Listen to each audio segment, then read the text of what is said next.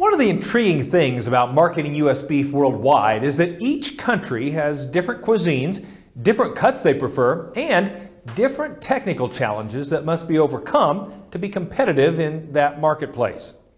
With me now to talk about some of those technical challenges, Paul Clayton. He's the Senior Vice President of Export Services for the United States Meat Export Federation. Paul, tell folks a little bit about the Technical Services Department and some of the challenges you work through for the U.S. beef industry. Thanks, Kevin.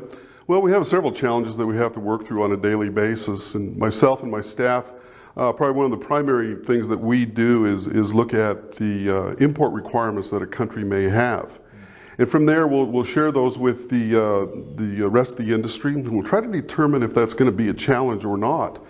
And then that may end up, once we move that to USDA and USTR, will they have to negotiate something? Okay. That isn't always the case. That may change from, or that may be different from country to country.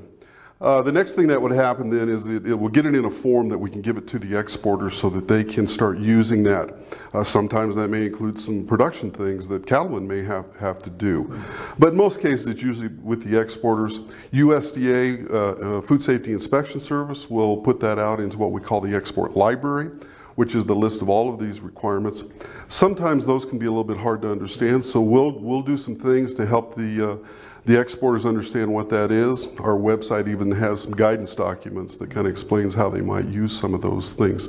But ultimately, it just helps those individuals understand what they need to do. Some of the challenges that may happen, you know, for instance, in this most recent situation we had on the West Coast with the ports not being totally open, we had to ask USDA if there would be some modifications maybe in some of the documentation so that products could flow through a little bit easier, and then they worked with the foreign governments to see if they were okay with that. So it's a very dynamic and changing situation almost on a daily basis. So help me understand how your team works with and collaborates with NCBA on some of these issues. Well, with quite a few things we do. We are members of the Beef Innovations Group, so we work and try to find products that will work in the marketplace, whether it be here or overseas. But obviously, if we make a change with some product here in the U.S., that may make an advantage for us, or a product that we can use in the foreign market. So we collaborate a lot of those things.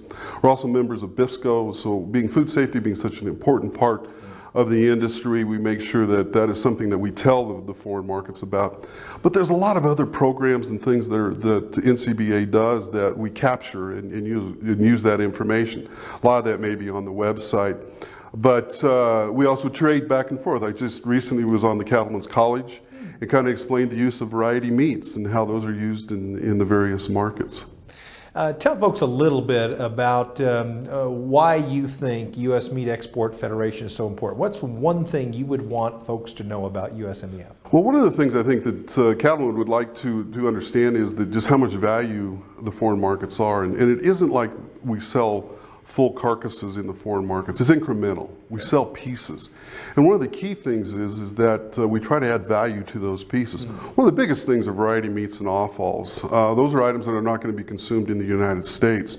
So we're able to find a home from them that may have more value. For example, a liver here in the United States might be worth 20 cents a pound. But even though we take it to maybe a developing country such as Egypt, it's worth 60 cents a pound.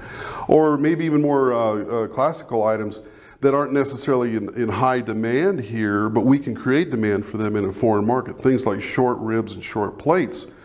Golly, some of their values may be in the $5 and $6 things. So ultimately, we might create about $300 in value per head just in the international markets alone. And that's a historic value you're adding to all of our bottom lines. We appreciate it. Yep. Don't forget to learn more about the work of the U.S. Meat Export Federation. You should check out their website. That's usmef.org. And to see video replays of our stories, just visit our website at cattlemantocattleman.org.